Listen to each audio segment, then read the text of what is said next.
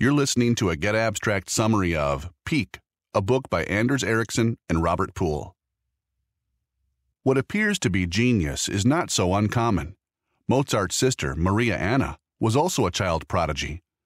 The difference for top performers isn't practice, it's deliberate practice, a focused method of systematic improvement that psychologist Anders Ericsson spent a lifetime studying. He and co-author Robert Poole explain the science that supports deliberate practice and illustrate their manual with historical examples of top performers. Practice and the time they devote to the practice differentiates top and average performers. Purposeful practice aims at specific, well-defined targets. Instead of practicing your golf game, think specifically about what you need to do to reduce your handicap 5 strokes. Focus, perhaps, on adjusting your swing. Effective practice helps change your brain to increase your playing ability. Focused practice that challenges homeostasis changes the brain. Your brain size may not change, but the brain is highly adaptable, or plastic. When you undertake a physical fitness program, muscle cells contract and use available oxygen and energy. But now the bloodstream needs more, so you breathe deeper and tap other sources of energy. If you maintain a program of physical exercise that challenges the body, your cells respond by changing, activating different genes to handle the change. The muscles involved eventually create a new comfort zone. By setting up a program that offers continual challenge just outside your comfort zone, you keep improving. The brain responds similarly to challenges by rewiring neuronal connections rather than generating new cells. London streets are labyrinthian, defying logic and confounding GPS systems. London's cabbies develop an ironclad memory of streets, addresses, and efficient routes. The posterior hippocampus is a brain structure that is important for our ability to navigate through space.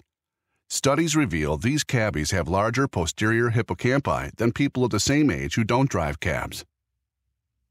Musical training over time changes the brain. Musicians have a larger cerebellum, a brain structure crucial to controlling movements, than people who aren't musicians do. Changes that occur in training require maintenance. Use it or lose it. Retired cabbies had fewer of the brain changes than active cabbies. Top performers improve their skills by improving their mental representations. Divers and chess masters develop their expertise using different mental maps. These mental representations develop from working on a specific skill. As experts develop more sophisticated representations, they make quicker decisions. With deliberate practice, neural circuitry changes to create the mental representations they need. Chess masters manipulate their mental representations of the patterns they discern on the board. Doctors manipulate their mental representations of how illnesses present to hone in on the right diagnosis. Salespeople do something similar, and the larger their repertoire of if-then scenarios that make up their mental representations, the better their success on the job. When surgery doesn't go according to a surgeon's mental representation, the surgeon knows to take a moment, reevaluate, and come up with another plan. Nobody develops extraordinary abilities without putting in tremendous amounts of practice. Generally, fields with long traditions have a regimented structure for practice and for measuring progress. These disciplines share these characteristics: an agreement about what constitutes a good performance, competitive top performers, fields that evolve over long periods of time, and top performers who become teachers and improve training techniques, advancing their fields. In a study that separated 3 tiers, good, better, and best, of top-performing violinists, researchers found all groups agreed that practice led to improvement, was difficult, and not fun. Yet all recognized that practice was the path to improved performance. One difference existed between these groups. The best students spent more time, and the top 2 groups spent a lot more time in solo practice than the good group, although even the least accomplished practiced thousands of hours. The principles of deliberate practice apply no matter what area you want to improve in. Identify top performers and the feats that make them the best. Adopt their training methods. To identify top performers, use objective performance measures or consider peer assessments. A word of caution about Malcolm Gladwell's claim that 10,000 hours is the magic number of hours to gain expertise in anything. Pianists win competitions at around age 30, and by that time have put in 20,000 or more hours practicing. Performing isn't deliberate practice. Musicians find no limit to the improvements that additional practice can bring. To improve, you need to practice the right way. Know that improvement is possible. Genetics do not limit your possible improvement. Mere repetition or trying harder will not lead to improvement. Focus on improving. Most business people don't have time for deliberate practice. They must turn job scenarios into opportunities to practice skills. If you want to improve your presentation skills, for example, focus on telling more entertaining stories to engage your audience. To improve team skills, listeners can take notes and give the presenter feedback. This creates a virtuous process by which presenters steadily improve. What matters most isn't what you know, but what you can do. Researchers found that physicians' performances generally got worse over the years, despite their experience. Interactive techniques such as case solving, acting out roles, and hands-on training improve skills. Passively listening to lectures or attending seminars do not. Maintaining practice over time is the key to steady improvement. You can start out learning in a group class or following someone on YouTube, but at some point you need a coach or teacher. Not all competent practitioners make good teachers. Some people are better at teaching kids, for example. Look for someone who teaches the specific skill you wish to improve. Since most of your practice is solo, you want a teacher to guide you to get better at these solitary sessions. Teachers correct misperceptions you may have in your mental representations. Change teachers as you grow and improve. Set clear goals to focus on in short training sessions. You will inevitably hit a plateau. Typists improve their speed by typing faster and noting where they make mistakes. If they realize they err when they type the words with OL, they design a specific practice using lots of those words and practice typing more quickly. To maintain motivation, establish a habit. Set aside a fixed time to practice. Musicians who got up in the morning and began practicing right away built a sense of duty around the habit. They slept better and were better time planners. Minimize distractions. Turn off your smartphone. Move your exercise class to the afternoon if you lack motivation in the morning. Maintain motivation by remembering your end goal. Eventually, mastery itself becomes part of your motivation.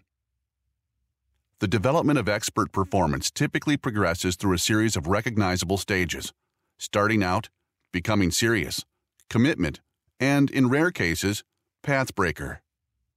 Stage 1, starting out, typically begins in childhood.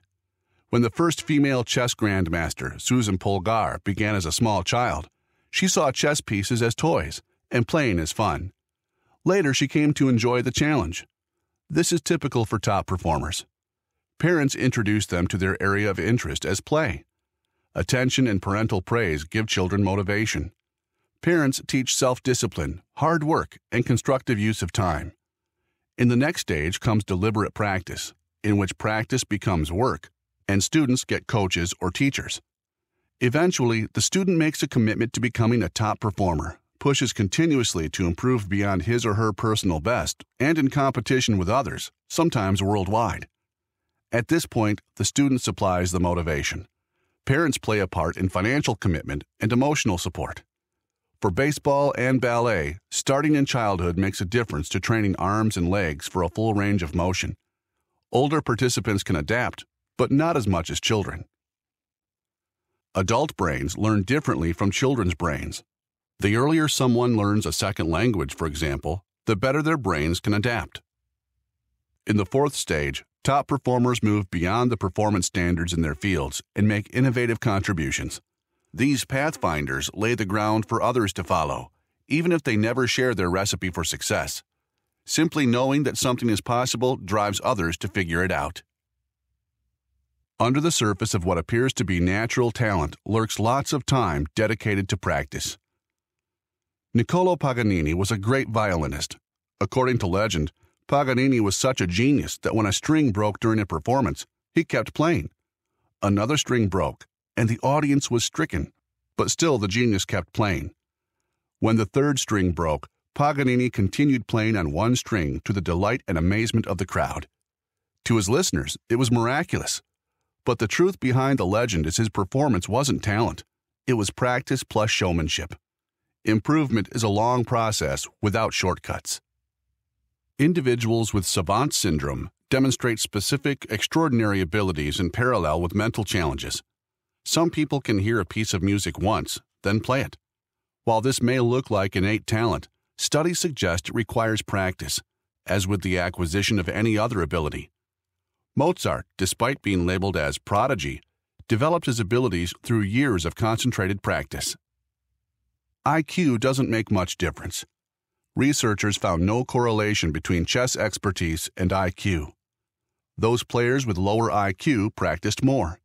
When a skill is difficult to master and progress is slow, teachers may assume kids don't have the talent to succeed and discourage them from trying, turning their belief into a self-fulfilling prophecy. In every discipline studied, deliberate practice has been shown to produce improvement. When teachers taught freshmen physics using principles of deliberate practice, students learned twice the information than those in more traditional programs. Students talked in small groups, and instructors used their answers to questions as feedback for their program. Instead of teaching students separate facts to memorize into long-term memory, connect them together as part of a mental representation. Thus, information has context. Information with meaning is easier to use. When you fail, revise your approach and try again. Knowledge comes as a byproduct of learning skills. When children develop their own mental representations through deliberate practice, they can improve their skills and innovate through trial and error. They understand that the path to success in other fields follows this pattern. A generation of students with this mindset will create a world of more expertise in all areas.